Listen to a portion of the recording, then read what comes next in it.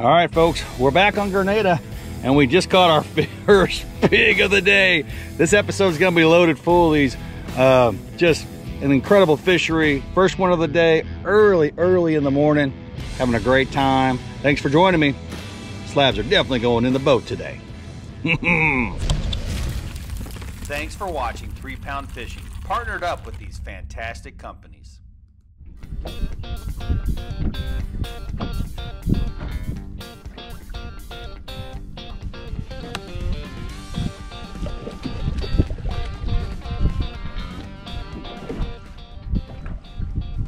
All right. I tell you what, we've caught about 4 or 5 already. That's another solid fish. Definitely not the biggest fish I've caught here, but still a great start. Let me give you a rundown of what I'm trying to do when I come to a lake and I'm trying to figure it out by myself. Nobody else is here. It's first things first, sun protection. Always remember sun protection. There you go, that's sun protection right there. What I like to do when I come to these lakes that I haven't been to in a while and I'm by myself, I've got no input from anybody, I like to go to the places that I've been before. So I go back to my sonar here on my Humminbird, and I just literally will go back to the places that I feel comfortable with. Now, it doesn't sound like brain surgery. It isn't brain surgery. It's easy. You just go back to the same spots, and from there you kind of learn where to go. Now, we've got a massive warm-up occurring here in the Midwest. 100-degree temperatures, in fact, record heat for this time of year. So I guess my impression is the morning they'll be rather shallow, and then as the sun comes up they will be going deep, which makes sense, right? So Grenada, Mississippi, you cannot beat it, folks. You have got to get down here. I have started to do an occasional trip on Grenada, so if you have an interest in that, I certainly can make that happen. But it's obviously I'd like to group them together when we do those type of things, and I'll be enlisting my good buddy Jojo Baker, Tri-Lake Guide Service. So even if you don't want to go with me, I recommend him 100%, but I will be doing some trips down here. Right now we're using the old 13-footer, and I will show some on Active Captain. I've been using the 10-footer and the 13-footer. It does not matter right now.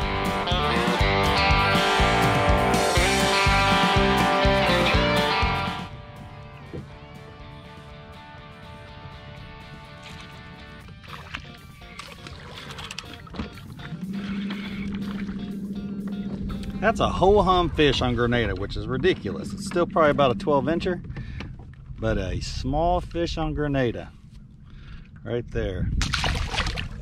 I switched it up. I went with a monkey milk and a black 3-pound fishing 1/16-ounce head. And the reason why I did that was because I thought the drop with the 1/8-ounce head was just a little too fast for as shallow as these fish are. If I was vertical jigging, I would stick with that. I would love a 1/8-ounce head, but since now I've decided to go back to my 10-footer, and I did that because I felt like I was spooking the fish just a little bit. Plus, I need practice while we're here. But either way, you need to be able to work it both ways, and I thought the fall rate was just a little too much for as shallow as these fish are right now.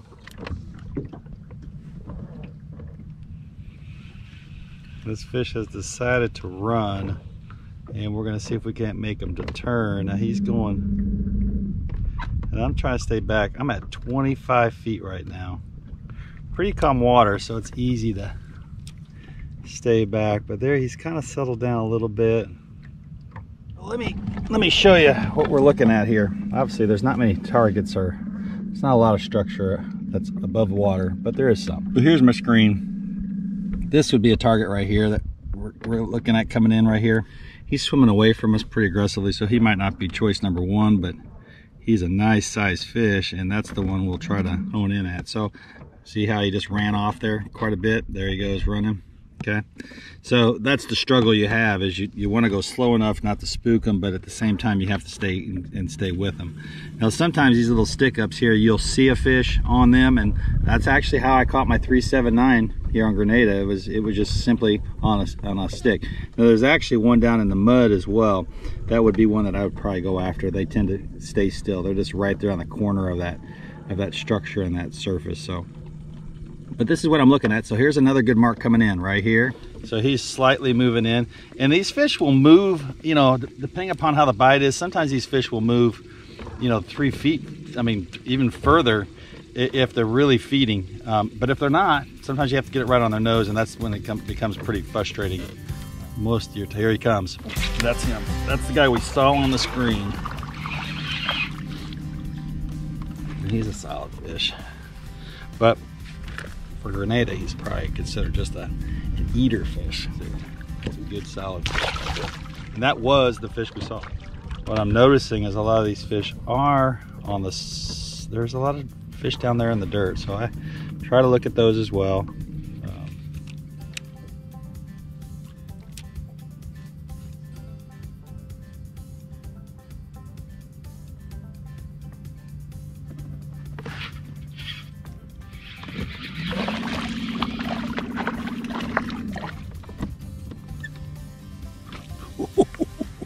That's a good fish. Good fish. All right, here's a pro tip. I don't know if it's a pro tip or not, but Milwaukee lithium battery fan. On these hot days like this thing will go all day. Got a constant breeze. You don't get any better than that, right? I mean, that's it. Check it out. We're just moving around this 8-foot mark right here, sticking around 8 foot, starting go right past Turkey Creek, and right down this whole entire side now. And a lot of fish right up here in this corner. We got good fish. We just don't have a monster yet. We need to find a monster is what we need.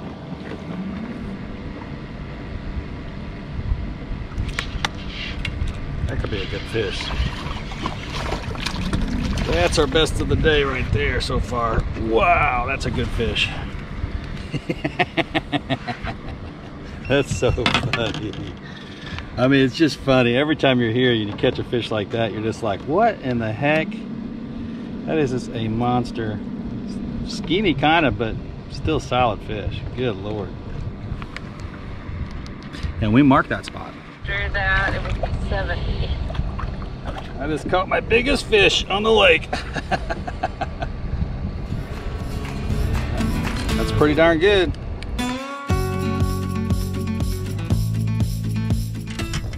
Every time I come to Grenada, I make up hair jigs just for Grenada. So for this particular trip, I made these up. Hopefully you guys can see those right there. Just for this trip, and it is a, it's always a delight to see if these guys work or not. So we're gonna start off with a small, what I call yellow jacket. It is loud, it is obnoxious, and it is small. So I don't really think I need a small bait here. In fact, I think just the opposite right now, but we're gonna try it anyway. Great thing about the small diameter braid, and I always emphasize it, is that you can cast 1/32 ounce jigs like they're nothing. I mean, just not a problem whatsoever. No drag in the line. Don't need to have drag. Drag in the line is created by thick diameter line with coatings on it. You do not need that. Pro tip, pro tip.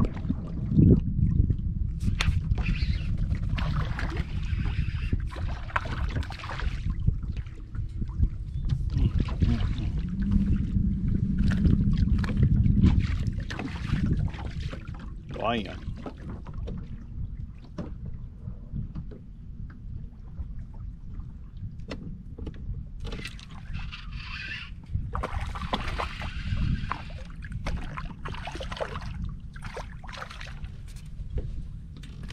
All day long here in Grenada.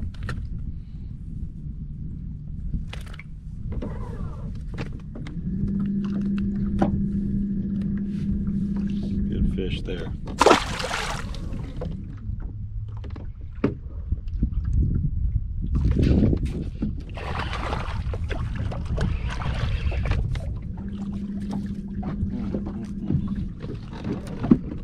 Bad fish.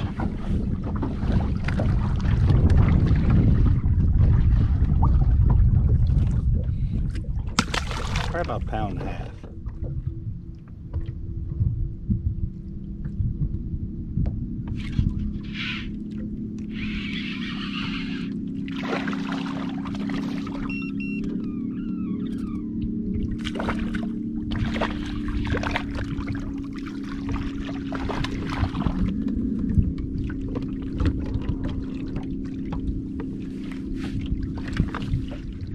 Booyah! All right, let me show you some pictures. That is a hog, big fish. All right, well, we're throwing them back, folks, as we do with all our fish on 3 pound fishing. Great day, great fish. This does not get much better than that. Thanks for watching 3 Pound Fishing, partnered up with these fantastic companies.